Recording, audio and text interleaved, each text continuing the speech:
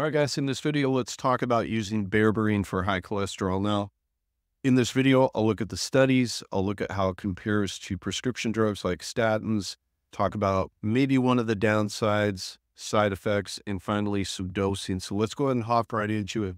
First of all, there's been quite a few studies done on looking at berberine for high cholesterol and even non-alcoholic fatty liver disease. And basically what they found is that, yes, it's pretty good. Decreased total cholesterol across a number of different studies, anywhere from 13 to 32 milligrams per deciliter. We saw a decrease in triglycerides of around 30 to 34.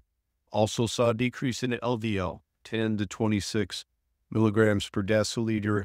Also saw a decrease in apolipoprotein B.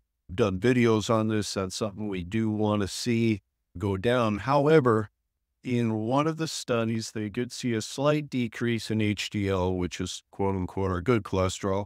To me, not a huge deal. Other studies showed no change in HDL. So as far as it being able to increase good cholesterol, we're not seeing that. Pretty much either flat or a slight decrease is something to keep in mind. Interestingly, multiple studies show that berberine can kind of be on par as far as its ability to lower cholesterol compared to statins. So that is good news. Now, there are some concerns. The biggest one is, how effective is berberine use beyond 3 months? Not a lot of studies showing that. So that's a question mark for people, what the value is taking it longer than 3 months. I don't put a lot of value in some of those studies, but that's some of the concerns they brought up is it effective beyond 3 months?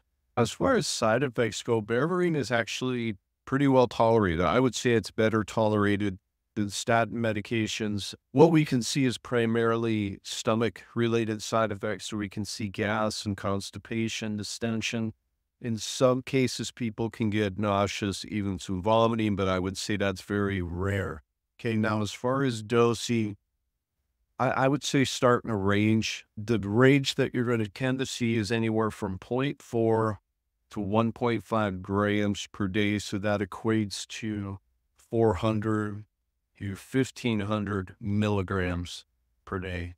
Most studies, when they're looking at using it for cholesterol, are going to stay at that 1 gram per day range or 1,000 milligram per day range. So that's what I would do. Again, the evidence beyond 3 months is a little limited.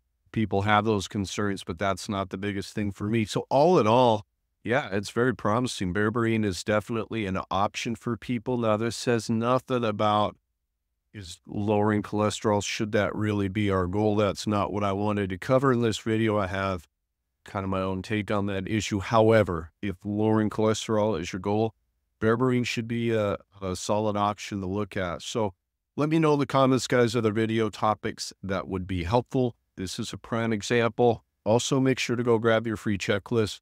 I cover other natural therapies I personally use and recommend, and that other people have gotten really good results with. So go grab that. It's free. I'll send it right over to you. Hope the video was helpful, guys. See you in the next.